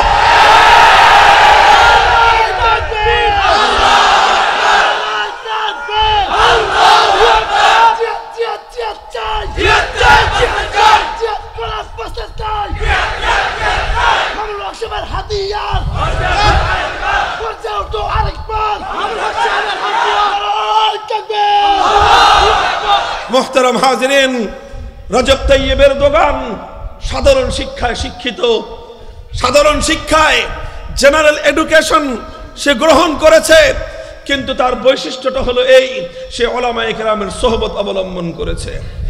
রজব তাইয়েবের দোকান জেনারেল এডুকেশন গ্রহণ করে এর দোকানে পরিণত হয়নি, বরং সৈয়দ মাহমুদ আফেন্দি আর সৈয়দ সাইদ নুরসির রিসালায়ে নূর অধ্যয়ন করে, কোরআনের তাফসীর অধ্যয়ন করে, ইসলামী শিক্ষাগুলো গ্রহণ করে, জেনারেল এডুকেশনের সঙ্গে যখন ওলামায়ে কেরামের সোহবত, সাধারণ শিক্ষার সঙ্গে যখন আল্লাহর জিকির করবার অভ্যাস, তেলাওয়াতে কোরআন করার অভ্যাস যখন একত্রিত হয়েছে, তো এর সমন্বয়ে একজন এর দোকান তৈরি হয়েছে। আমরা গর্বিত, আমরা মুসলমান সমাজ। শুধুমাত্র নামে গর্ব করলেই হয় না, কাম করতে হবে ওরকম। ইয়াং জেনারেশন, আমি তোমাদেরকে বলি, পড়াশোনা যে যেখানে করো আপত্তি নাই, স্কুলে পড়ো, স্কুলগুলো আমাদের, কলেজে পড়ো, কলেজগুলো আমাদের, ভার্সিটিগুলো আমাদের, আমাদের ট্যাক্সের পয়সা দিয়ে চলে ওগুলো। আমাদের সন্তানরা ওখানে পড়াশোনা করবে, আধুনিক জ্ঞান বিজ্ঞানের সমস্ত কলা কৌশলগুলো তারা শিখবে।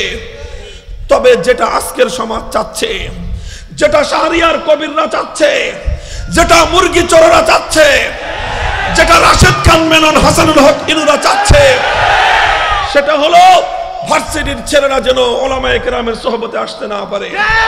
ওরা চাচ্ছে স্কুল কলেজের ছেলেরা যেন ধর্মহীন শিক্ষায় শিক্ষিত হয়ে গড়ে উঠে, ওদের কচি অন্তরগুলোর মধ্যে যেন আল্লাহর কোরআনের নূর জ্বলে না উঠে। এই ষড়যন্ত্রকে বানচাল করে দাও, এই ষড়যন্ত্রকে তোমরা নস্যাৎ করে দাও। জাতির শিক্ষিত সমাজ, জাতির যুব প্রজন্ম, ষড়যন্ত্র হলো ওলামায়ে কেরামের টাচ থেকে এদেরকে দূরে রাখো, আলেমদের সোহবত থেকে এদেরকে দূরে রাখো। কারণ ওরা জানে এই আধুনিক শিক্ষিত সমাজ, স্কুল কলেজ ভার্সিটির ছেলেরা যদি নিজেদের জীবনের মুরব্বী হিসেবে, নিজের জীবনের পথ চলার একজন পথ প্রদর্শক হিসেবে একজন হক্কানি আলেমকে যদি সে গ্রহণ করে নেয়, তাহলে সেই ভার্সিটির ছেলেটাই আগামী দিনের দোকান হয়ে উঠতে পারে। এজন্য সংকীর্ণতার কোনো কারণ নাই, সংকীর্ণতার কোনো অবকাশ নাই।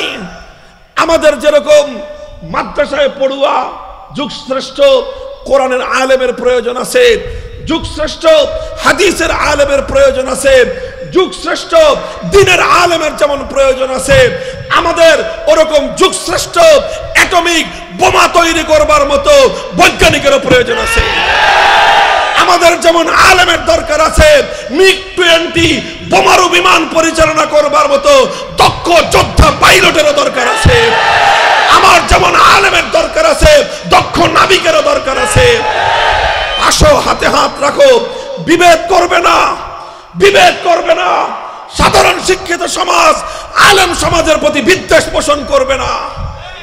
আগামী দিনের আলেম যারা, খবরদার স্কুল কলেজের ভাইদেরকে নিজেদের বইমাত্রেও সৎ ভাই মনে করবে না। তোমরা দুজনে এক মায়ের সন্তান। এক ভাই স্কুলে পড়ছে, জাগতিক শিক্ষা অর্জন করে সে আল্লাহর দ্বীনের খেদমত করবে। আরেক ভাই কোরআনের শিক্ষা অর্জন করছো, তোমার কোরআনের শিক্ষার নূরের দ্বারা তুমি তোমার ভার্সিটি পড়ুয়া ভাইয়ের অন্তরের মধ্যে হেদায়েতের নূর জ্বালিয়ে দাও, দেখবে তোমার সেই ভাইটাই আগামী দিনে এক দোকান হয়ে উঠবে।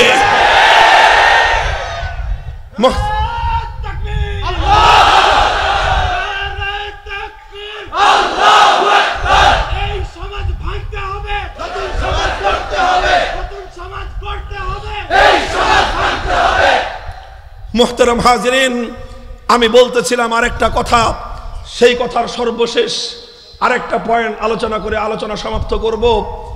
আমি বলছিলাম হাদিসের কিতাবগুলো উল্টান। প্রতিটি হাদিসের কিতাবের মধ্যে আমার নবী করিম সাল্লাল্লাহু আলাইহি ওয়াসাল্লামের পক্ষ থেকে উম্মতের জন্য প্রদত্ত যে ভবিষ্যৎবাণীগুলো আছে, ভবিষ্যৎবাণী কোন কিতাবের মধ্যে অধ্যায় হলো, শিরোনাম হলো বাবু বুশরান নবী সাল্লাল্লাহু আলাইহি ওয়াসাল্লাম। আল্লাহর নবী উম্মতকে যে সকল শুভ সংবাদ দিয়েছেন সেই শুভ সংবাদগুলো বর্ণনা করা হয়েছে। তিনটি শুভ সংবাদের কথা বললাম। আমার নবীর একটি একটি করে শুভ সংবাদ বাস্তবায়িত হয়েছে। আমার নবী বদর যুদ্ধে বিজয়ের ইঙ্গিত দিয়েছিলেন। বদরের রণাঙ্গনে ইসলাম এবং মুসলমানরা বিজয়ী হয়েছিল কিনা। আমার নবী সুদূর সাইপ্রাস বিজয়ের আভাস দিয়েছিলেন। মুসলমানরা নৌবাহিনী তৈরি করে সাইপ্রাসে অভিযান চালিয়েছিলেন কিনা। আমার নবী সেই সুদূর ইস্তাম্বুলের কুস্তুনতুনিয়ায় তুরস্কের মাটিতে আল্লাহর দ্বীনের বিজয়ের কেতন উড়বার পূর্বাভাস দিয়েছিলেন। আমার নবীর মৃত্যুর ৭৫০ বছর পর নবীর সেই ভবিষ্যৎবাণী বাস্তবায়িত হয়েছিল কিনা। অতীতের সবগুলো ভবিষ্যৎবাণী বাস্তবায়িত হয়েছিল। আমার নবীর আরেকটি ভবিষ্যৎবাণী, যেটি আমি তোমাদেরকে প্রথমে শুনিয়েছিলাম, সারা দুনিয়ার ইঞ্চি ইঞ্চি মাটিতে আল্লাহর দ্বীনের ঝান্ডা উড্ডীন হবে। সারা দুনিয়ার প্রতি ইঞ্চি মাটিতে কালেমার পতাকা উড়বে। আমার নবীর এই ভবিষ্যৎবাণী বাস্তবায়িত হবে কিনা। আমি তোমাদেরকে তার একটা আভাস দিয়ে যাই। সারা দুনিয়া জুড়ে ইসলামের বিজয়ের সময় আর খুব বেশি দেরি নাই। আভাস বলছে, পূর্বাভাস বলছে, আগমনী বার্তা আমাদেরকে হাতছানি দিয়ে ডাকছে। বিশ্বজুড়ে ইসলামের বিজয়ের সময় ঘনিয়ে আসছে। তার সবচেয়ে বড় নজির আজকের হিন্দুস্তান। সবচেয়ে বড় দৃষ্টান্ত হলো আজকের ভারতবর্ষ। মুহতারাম হাজিরিন, ভারতবর্ষের বর্তমান অবস্থা সচেতন মানুষ কেউ আর আজকে সেই বিষয়ে অনবহিত নয়।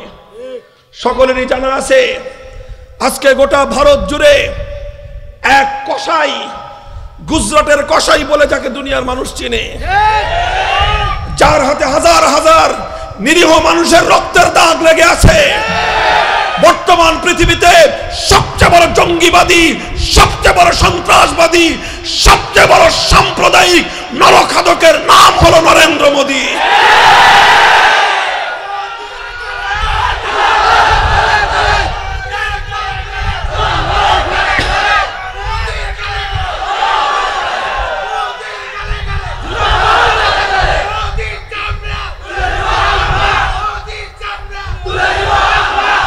আজকে সেই নরেন্দ্র মোদী খুব ভালো করে বুঝতে হবে। হে সচেতন মুসলমান, নিজের কথা বুঝো, নিজের দেশের অবস্থান বুঝো, নিজের জাতির ভবিষ্যৎ সম্ভাবনা সম্পর্কে সচেতন হও। শুধু আবেগ নয়, তোমাকে যুক্তি দিয়ে বাস্তবতার আলোকে ইতিহাসের নিরিখে নিজের অবস্থান এবং নিজের ভবিষ্যৎ করণীয় নির্ধারণ করতে হবে। আজ ভারতের বিরুদ্ধে এক দেশের নাগরিক হয়ে আরেক দেশের আভ্যন্তরীণ কোনো বিষয় নিয়ে পর্যালোচনা করা, এটা আমাদের অভ্যাস নয়।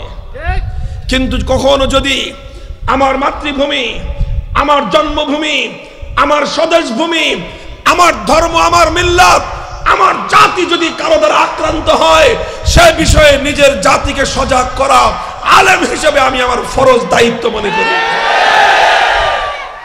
আজকে তারা যেটা করেছে, নরেন্দ্র মোদী আজকে গোটা ভারতবর্ষের ৮০ কোটি মুসলমানের বিরুদ্ধে চ্যালেঞ্জ ছুড়ে দিয়েছে। কিভাবে চ্যালেঞ্জ ছুড়েছে একটু যুক্তি দিয়ে বুঝুন। দুটো আইন তারা তৈরি করেছে। এনআরসি হলো তাদের ন্যাশনাল, তাদের যে নাগরিকত্ব বিধান, সেটা বিল ছিল, এটা এখন পাশ হয়ে আইনে পরিণত হয়েছে। এনআরসির মাধ্যমে স্পষ্টভাবে মুসলিম দেশ, বিশেষ করে আমার প্রিয় জন্মভূমি, আমাদের স্বাধীন এই বাংলার মাটিকে সে ক্ষতিগ্রস্ত করতে চায়, বাংলাদেশকে আঘাত করতে চায়, স্পষ্ট তার প্রমাণ রয়েছে। কি প্রমাণ লক্ষ্য করে বুঝেন। এনআরসি মানে কি? এনআরসি মানে হলো 1947 সালে ভারত স্বাধীন হয়েছে, এখন হলো 2020 সাল, অর্থাৎ স্বাধীনতা অর্জনের 73 বছর পরে এসে এখন নাগরিকত্ব সনদ দিবে সে। নাগরিকত্ব সনদ দেওয়ার নামে হাজার হাজার নয়, লক্ষ লক্ষ মুসলমানদেরকে নাগরিকত্ব সনদ থেকে বঞ্চিত করেছে।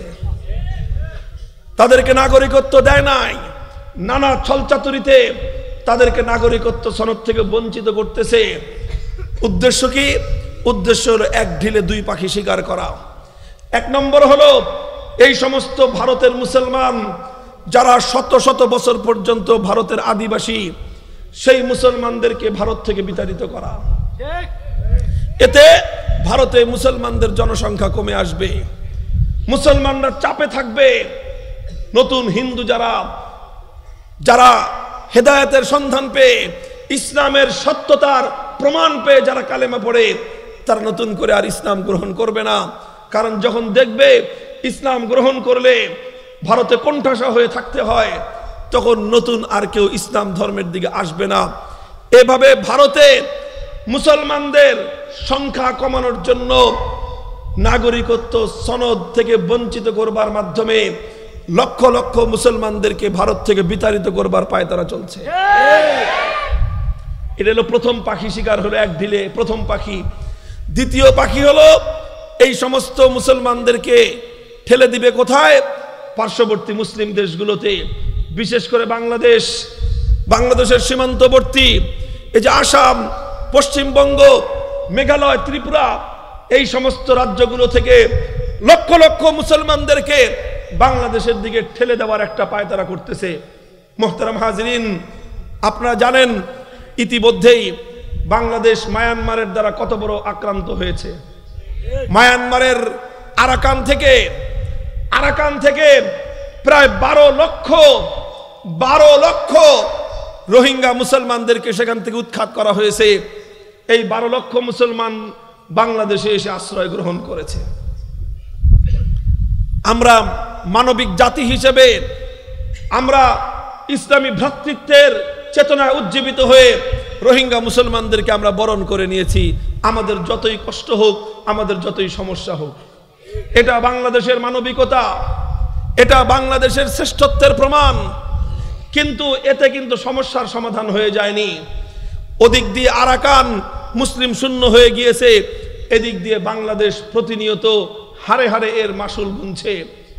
আপনি সহজে বুঝেন, যদি আপনার ঘরে স্পেস থাকে 3 জন লোক থাকার, 3 জন লোকের জায়গায় যদি 15 জন লোক এসে উঠে, আপনার ঘরে 3টা সিট আছে থাকবার, 3 জনের জায়গায় যদি 15 জন এসে রাত 3টার সময় উঠে, হয়তো কোনো রকম কষ্ট করে রাতটা কাটাতে পারবেন 15 জন, না হয় পরের দিনটাও কাটালেন 3 জনের জায়গায় 15 জন। কিন্তু 3 জনের ঘরে যদি 15 জন লোক মাসের পর মাস, বছরের পর বছর থাকতে হয়, ওই ঘরটার অবস্থা কি হয়?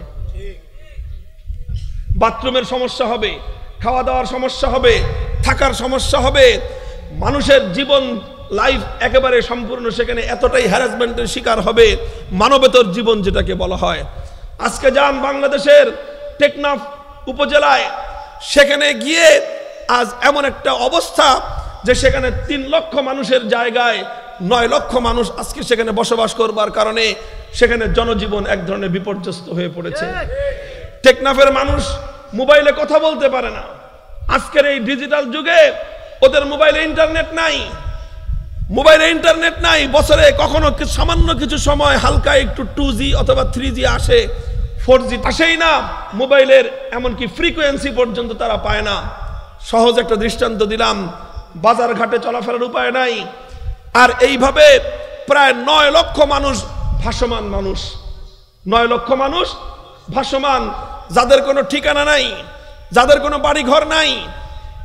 বাড়িঘর ছাড়া ভাসমান মানুষ একটা মানুষও যদি থাকে, এটা বিপজ্জনক। আপনার গ্রামে, আপনাদের এই পাড়াটাই বলেন, জিঞ্জিরার মধ্যে হাজার হাজার মানুষ আছে, যদি এখানে 3-4টা মানুষ এমন থাকে যার কোনো ঠিকানা নাই, যার কোনো বাড়ি নাই, যার কোনো ঘর নাই, এরকম 4-5টা মানুষ যদি এখানে থাকে, কয়েকদিন পরে দেখবেন এই 5টা মানুষের জ্বালায় অতিষ্ঠ হয়ে যাবে পুরো হাজার হাজার মানুষ। কারণ অপরাধ করবে ওরা, ওদের কোনো ভয় নাই, কারণ কোনো ঠিকানা নাই। চুরি করবে ওরা, ওদের কোনো ভয় নাই, কারণ ওদের কোনো ঠিকানা নাই। অপরাধ করবে ওরা, ওদের কোনো ভয় নাই, কারণ ওদের কোনো ঠিকানা নাই। আজকে অপরাধ করে কালকে আপনার এলাকা ছেড়ে চলে যাবে, আজকে খুন খারাপি করে কালকে আপনার এলাকা ছেড়ে চলে যাবে, আজকে মাদক চালান করে কালকে আপনার এলাকা ছেড়ে চলে গিয়ে আরেক এলাকায় গিয়ে এসে আখড়া জমাবে, কারণ তার কোনো ঠিকানা নাই, তার কোনো অ্যাড্রেস নাই। এজন্য ইসলাম কোনো মানুষকে ঠিকানাবিহীন রাখতে পছন্দ করে না।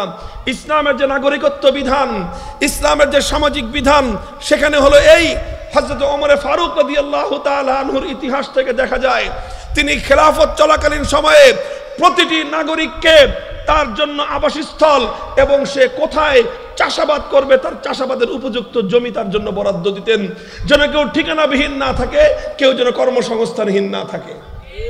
ইসলামের শিক্ষা এভাবে লক্ষ লক্ষ মানুষ যদি ঠিকানাবিহীন অবস্থা একটা দেশের মধ্যে থাকে, তাহলে সেই জায়গার সামাজিক অবস্থা, রাজনৈতিক অবস্থা, অর্থনৈতিক অবস্থা, সব ধরনের বিপর্যয় তৈরি হয়। একদিক দিয়ে এভাবে লক্ষ লক্ষ রোহিঙ্গাদের ভারে বাংলাদেশ এমনিতেই বাঁকা হয়ে আছে, আরেক দিক দিয়ে ভারত চেষ্টা করতেছে লক্ষ লক্ষ এই সীমান্তবর্তী ভারতের এই সমস্ত রাজ্যগুলো থেকে লক্ষ লক্ষ মুসলমানদেরকে বাংলাদেশের দিকে ঠেলে দিতে। এতে বাংলাদেশ ক্ষতিগ্রস্ত হবে, বাংলাদেশের স্থিতিশীলতা নষ্ট হবে, বাংলাদেশের রাজনৈতিক, সামাজিক, অর্থনৈতিক সর্বদিক থেকে বাংলাদেশ আক্রান্ত হবে। এটা হলো ভারতের এক ঢিলে দ্বিতীয় পাখি। ওদের দেশ থেকে মুসলমানের সংখ্যা কমবে, আর বাংলাদেশে এসে নানা ধরনের সমস্যার সংকট তৈরি হবে। ওই মানুষগুলো নিজেদের বাড়িঘর যেখানে ভারতে, ওরা যদি বাড়িঘর থেকে উদ্বাস্তু হয়ে যায়, উৎখাত হয়ে যায়, বাড়ি নাই, ঘর নাই, মাথা গোজবার ঠাঁই নাই, এমন লক্ষ লক্ষ মানুষ যদি সীমান্তের অপর প্রান্ত থেকে বিতাড়িত হয়ে আমার দেশে চলে আসে, তাহলে এই মানুষগুলোর মানবেতর জীবন হবে, আর এই মানুষগুলোর কারণে গোটা সোসাইটির মধ্যে একটা ভয়ঙ্কর সামাজিক বিশৃঙ্খলা তৈরি হবে। নরেন্দ্র মোদী চায় মুসলমানদের বাংলাদেশ মাথা উঁচু করে না দাঁড়াক, বরং বাংলাদেশ বিশৃঙ্খলার আখড়ায় পরিণত হোক। এর নাম হলো এনআরসি। যুক্তি দেয় কি, কয় যে এই সমস্ত মানুষগুলো ভারতের না, এরা বাংলাদেশ থেকে গিয়ে ওদের দেশে নাকি বাড়ি বানাইছে, এই জন্য ওই নাগরিকদেরকে বাংলাদেশে ফেরত পাঠাতে চায়, এটা হলো ওদের বক্তব্য। অথচ এর চেয়ে হাস্যকর, এর চেয়ে অযৌক্তিক কোনো কথা হতে পারে না। যে কোনো একটি কথা যদি আপনি প্রমাণ করতে চান, যে কোনো আদালতে, যে কোনো সালিশে, যে কোনো বিতর্কে একটা কথা প্রমাণ করতে হলে আপনার সর্বপ্রথম কমন সেন্স যেটাকে বলা হয় সাধারণ বুদ্ধি, সেই সাধারণ বুদ্ধি একটা কথা টিকতে হবে। কথা বলেন? সেই জায়গা থেকে আমি বলছি, আর্গুমেন্ট করছি, বাংলাদেশ থেকে মুসলমানরা ভারতে যাবে কোন দুঃখে? এদেরকে কি পাগলা কুত্তে কামড়াইছে নাকি? কেন যাবে? ওরা যে দাবি করতেছে আমার দেশ থেকে লক্ষ লক্ষ মুসলমান ওদের দেশে গিয়ে বাড়ি বানিয়েছে, কেন যাবে? মাথা খারাপ হয়েছে নাকি আমাদের যে আমরা ওদের দেশে গিয়ে থাকবো? অথচ বাংলাদেশের মানুষ রুচিশীল মানুষ, বাংলাদেশের মানুষের লিভিং স্ট্যান্ডার্ড ভারতের মানুষ থেকে অনেক উপরে, জীবনযাত্রার মান অনেক ভালো। আমাদের দেশের মানুষ রুচিশীল। সারা দেশে যান, শুধু আপনাদের এই জিঞ্জিরার অভিজাত অঞ্চল নয়, শহর অঞ্চল নয়, আমার বাংলাদেশের এখন পল্লী অঞ্চল পর্যন্ত বাড়ি ঘর যেমনই হোক, টিনের ঘর, ছনের ঘর, মাটির ঘর, কিন্তু বাথরুম আর ল্যাট্রিন গুলো পাকা শুধু নয়, সব টাইলস ফিটিং করা। আমরা তো যাই, যারা দাওয়াত তাবলীগ বা বিভিন্ন কাজে দেশের আনাচে কানাচে সফর করে, লক্ষ্য করে দেখবেন যে ঘরটা কিন্তু কাঁচা, বাথরুমটা টাইলস ফিটিং। 80 থেকে 90% বাংলাদেশের নাগরিক টাইলস ফিটিং করা বাথরুম ব্যবহার করে। এই হলো আমার দেশের অবস্থা। আর ভারতের 50% মানুষ টাইলস ফিটিং তো দূরের কথা, পাকা বাথরুমও নাই, কাঁচা বাথরুমও নাই।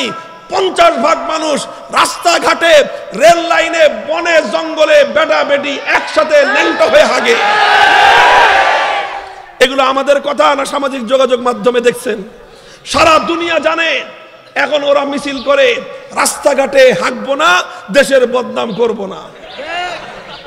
এটা শুনেন নাই?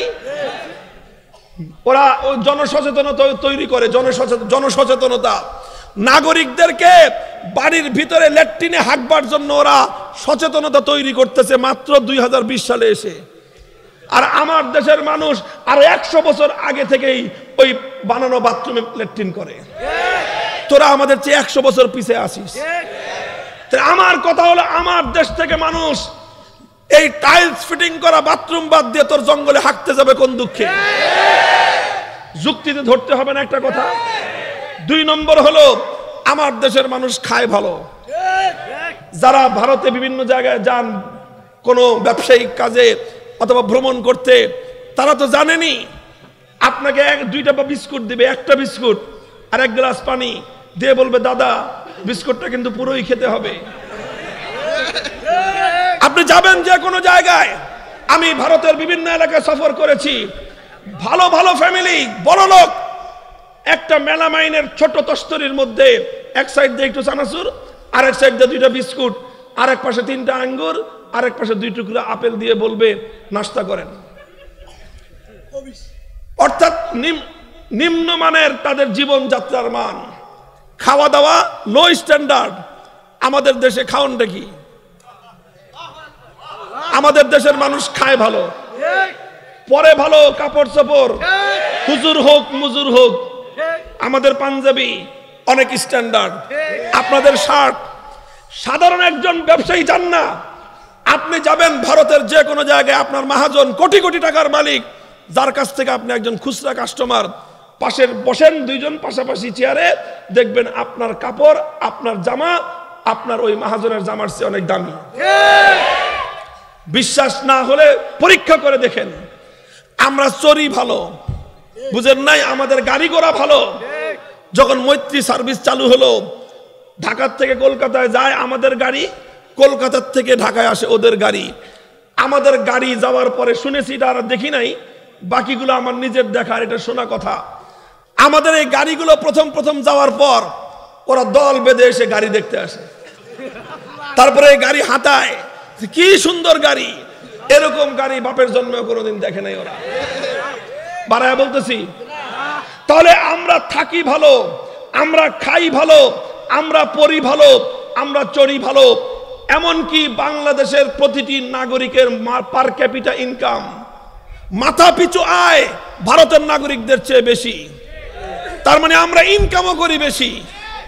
তাহলে আমরা খাই ভালো, পরি ভালো, থাকি ভালো, চরি ভালো, আবার ইনকামও করি ভালো। তো আমার দেশ ছেড়ে তোর জঙ্গলে হাঁটতে যাওয়ার মতো কোন পাগল মানুষ বাংলাদেশে থাকতে পারে না।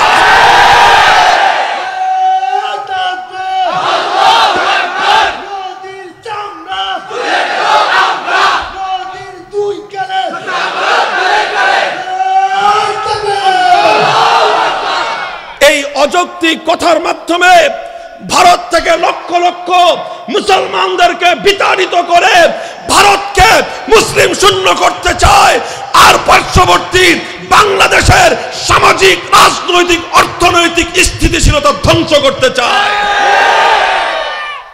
1 নম্বর এনআরসি, 2 নম্বর সিএবি। সিএবির মূল কথাটা কি জানেন? সিএবির মূল কথা হলো মুসলিম দেশ থেকে, অর্থাৎ সাপোজ বাংলাদেশ থেকে মুসলমানরা যদি যায় নাগরিকত্ব দিবে না, অমুসলিম সংখ্যালঘুরা যদি যায় রাতারাতি ওদেরকে নাগরিকত্ব দিয়ে দিবে। ওরা কাকে নাগরিকত্ব দিবে কাকে দিবে না ওটা নিয়ে আমাদের কোনো মাথা ব্যথা নাই, কিন্তু কেন দিবে না সেই কথার দিকে ইঙ্গিত করে ওরা আমার বাংলাদেশকে কলঙ্কিত করতে চায়, বিশ্ব দরবারে বাংলাদেশের ভাবমূর্তি ক্ষুণ্ণ করতে চায়। ওরা বলতে চায় বাংলাদেশ থেকে সংখ্যালঘুরা নির্যাতনের শিকার হয়ে ওদের দেশে যায়। এই জায়গাটা হলো আমাদের আপত্তির জায়গা। বাংলাদেশে সংখ্যালঘুরা নির্যাতিত হয়? আমি তো যে কোনো পরিসংখ্যান চালিয়ে দেখা দেব, বাংলাদেশের সংখ্যালঘুরা সংখ্যাগরিষ্ঠ মুসলমানদের তুলনায় সর্বাধিক থেকে ভালো আছে। সরকারি চাকরির কোটা খুঁজে দেখেন কত পার্সেন্ট হিন্দু বাংলাদেশে থাকে। 12% হিন্দু যদি থাকে সরকারি চাকরিতে, 32% তাদের জন্য চাকরি সুবিধা।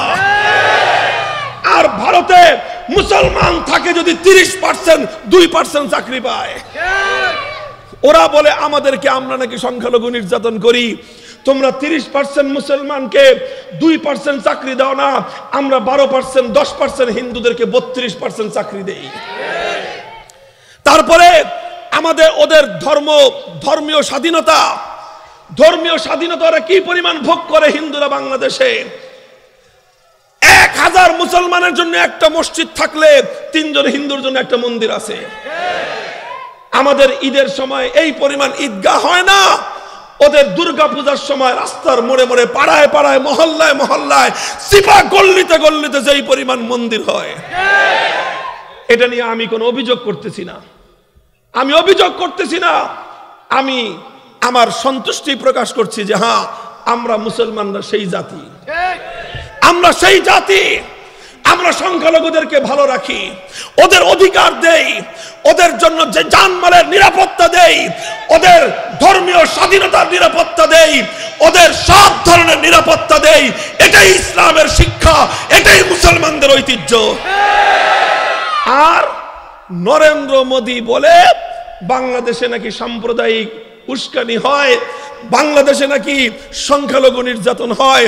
যার হাত লক্ষ লক্ষ সংখ্যালঘু মুসলমানের রক্তে রঞ্জিত, গুজরাটে কসাই হিসেবে যে খ্যাত, যে বাবরি মসজিদ হত্যার খলনায়ক, আজকে গোটা দিল্লি জুড়ে গত 3 দিন যাবত যে তাণ্ডব চলছে, এই তাণ্ডবের প্রধান খলনায়কের নাম হল নরেন্দ্র মোদী।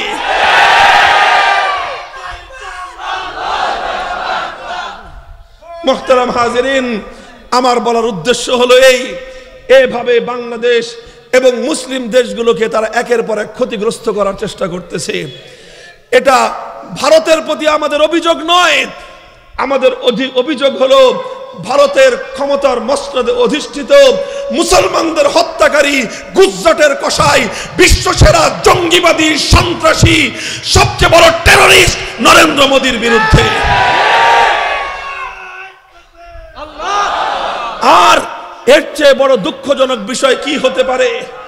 আমরা বাংলাদেশে রাজনৈতিক শত বিরোধ থাকতে পারে, কিন্তু দেশপ্রেমের প্রশ্নে আমরা ঐক্যবদ্ধ। এক একজন এক এক দল করতে পারি, কিন্তু আমাদের দেশ বাংলাদেশ ইসলাম মুসলিম জাতিসত্তা নিয়ে কোনো বিভেদ আমাদের মধ্যে নাই। বাংলাদেশের স্বাধীনতার স্থপতি বঙ্গবন্ধু শেখ মুজিবুর রহমান মরহুম, তার জন্ম শতবার্ষিকী মুজিব বর্ষ উদযাপন হবে।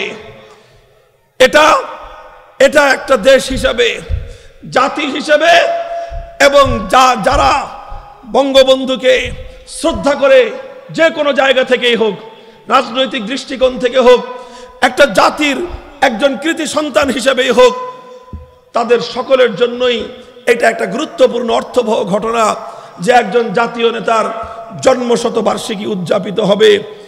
কিন্তু যখন দুঃখ লাগে, আমরা যখন দেখতে পাই বাংলাদেশের যিনি স্থপতি, তার জন্ম শতবার্ষিকীতে বাংলাদেশের সবচেয়ে বড় দুশমনকে সবচেয়ে বড় সম্মানের আসনটা দান করা হবে, তখন আমরা দেশপ্রেমিক জনগণ এবং আমাদের বঙ্গবন্ধু স্বাধীনতার স্থপতি তাকে কলঙ্কিত করবার পায়তারা হয়। এটা বাংলাদেশের জন্য এটা কোনো ভালো সংবাদ নয়, এটা বঙ্গবন্ধুর জন্য সম্মানজনক নয়। আমাদের কথা পরিষ্কার, যেভাবে দিল্লিতে মসজিদের মিনার থেকে মাইকগুলো ভেঙে ফেলা হয়েছে, অতঃপর সেই মসজিদের মিনারের উপর আল্লাহু আকবারের আজান বন্ধ করে দিয়ে হনুমানের পতাকা উত্তোলন করেছে। এটা হলো ভারতের রাজধানীতে মুসলিম নিধনের করুণ চিত্র। আজ বাংলাদেশে এমন একটি ঘটনা বিগত 48 বছরে কেউ দেখাতে পারবে না কোন একটা মন্দিরের উপর মুসলমানদের কালেমার পতাকা উড়েছে। দেখাতে পারবে না, দেখাতে পারবে না, কারণ মুসলমানরা সাম্প্রদায়িক নয়, মুসলমানরা উদার, মুসলমানরা সম্প্রীতিতে বিশ্বাস করে। মুহতারাম হাজিরিন, এই কথাগুলোর মাধ্যমে আমি তোমাদেরকে যেই কথাটা শুরু থেকে বলছি সেটা ইঙ্গিত করে আলোচনা শেষ করছি। আমি বলছিলাম আল্লাহর পয়গম্বর এভাবে একটার পর একটা ভবিষ্যৎবাণী করেছেন, আমার নবীর প্রতিটি ভবিষ্যৎবাণী বাস্তবায়িত হয়েছে। ইসলামের চূড়ান্ত বিজয় ঘনিয়ে আসছে, এটাও আল্লাহর পয়গম্বরের একটি ভবিষ্যৎবাণী। তার একটা আলামত পাওয়া যাচ্ছে, আমার নবীর হাদিসের আলোকে বোঝা যায় ইসলামের যখন চূড়ান্ত বিজয় ঘনিয়ে আসবে তখন ভারতবর্ষ জুড়ে একটা মহা লড়াই হবে, মহাযুদ্ধ হবে। কোন কোন হাদিসের মধ্যে যেটাকে গজওয়াতুল হিন্দ বলা হয়েছে, একটা মহা লড়াই হবে এমন আভাস পাওয়া যায়। আর সেই লড়াইয়ে চূড়ান্ত বিজয় মুসলমানদের হবে। সেই বিজয়ের পর মুসলমানদের এই অগ্রাভিযান শুধু ভারতবর্ষে ক্ষান্ত থাকবে না, ভারত থেকে বিজয়ের সূচনা শুরু হবে। পৃথিবীর প্রতিটি প্রান্তে প্রান্তে কালেমার পতাকা উড়বে। আমি আভাস দেখতে পাচ্ছি নরেন্দ্র মোদী মুসলমানদের রক্ত নিয়ে হোলি খেলতে চায়। তার হাতে হাজার হাজার মুসলমানরা নিগৃহীত হচ্ছে, মুসলমানরা গুম হচ্ছে, মুসলমানরা খুন হচ্ছে, মুসলমানদের রক্ত ঝরছে, মসজিদগুলোতে আগুন জ্বলছে। এগুলো আমাদের জন্য চরম দুঃখজনক মর্মান্তিক কথা, কিন্তু এর ভিতর থেকে আমাদের জন্য আভাস হলো এভাবেই এই কুখ্যাত যোদ্ধা, যুদ্ধবাজ, সন্ত্রাসী, এই যুদ্ধবাজ নরেন্দ্র মোদী মনে হচ্ছে গোটা ভারতবর্ষে একটি যুদ্ধের তামামা বাজিয়ে দিতে চায়। আল্লাহ না করুন, আমরা মুসলমানরা যুদ্ধ চাই না, শান্তি চাই। আমরা লড়াই চাই না, বন্ধুত্ব চাই। আমরা শত্রুতা চাই না, ভ্রাতৃত্ব চাই। কিন্তু যদি আল্লাহ না করুন একতরফা ভাবে আমাদের ভাইদের রক্ত দিয়ে এভাবে হোলি খেলা চলতে থাকে, একতরফা ভাবে যদি মুসলমানদেরকে হত্যাকাণ্ড চলতে থাকে, একতরফা ভাবে মুসলমানদের মসজিদগুলোকে যদি শহীদ করা হতে থাকে, একতরফা ভাবে ভারত থেকে মুসলমানদেরকে যদি বিতাড়িত করতে থাকে, একতরফা ভাবে বাংলাদেশ সহ মুসলিম দেশগুলোকে যদি আক্রান্ত করবার, ক্ষতিগ্রস্ত করবার পায়তারা চলতে থাকে, আর এভাবে যদি আমাদের জন্য যুদ্ধকে অনিবার্য করে তোলা হয়, ভারতের 35 কোটি মুসলমান, বাংলাদেশের 16 কোটি মুসলমান, আফগানিস্তানের 10 কোটি মুসলমান, পাকিস্তানের 20 কোটি মুসলমান, 80 কোটি মুসলমান সেই চূড়ান্ত যুদ্ধ করবার জন্য প্রস্তুত।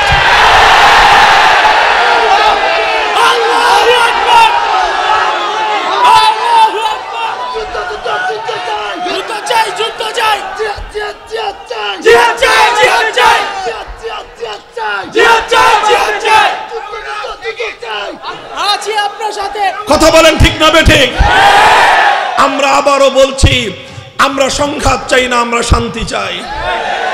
কিন্তু আমাদের উপর অতীতের ইতিহাস যখন আমাদেরকে সংঘাতে যেতে বাধ্য করা হয়েছে, বীর বাঙালির জাতি কোনোদিন ভীরু কাপুরুষের মতো লেজ গুটিয়ে পালিয়ে যায় না। আমরা ব্রিটিশ বেনিয়াদের বিরুদ্ধে লড়াই করেছি, আমরা কলকাতার দাদাবাবুদের বিরুদ্ধে লড়াই করেছি, আমরা পশ্চিম পাকিস্তানের খান পাঠানদের বিরুদ্ধে লড়াই করেছি। আবার প্রয়োজন হলে নরেন্দ্র মোদীর সাম্প্রদায়িক হনুমানদের বিরুদ্ধে লড়তে প্রস্তুত আছি আমরা।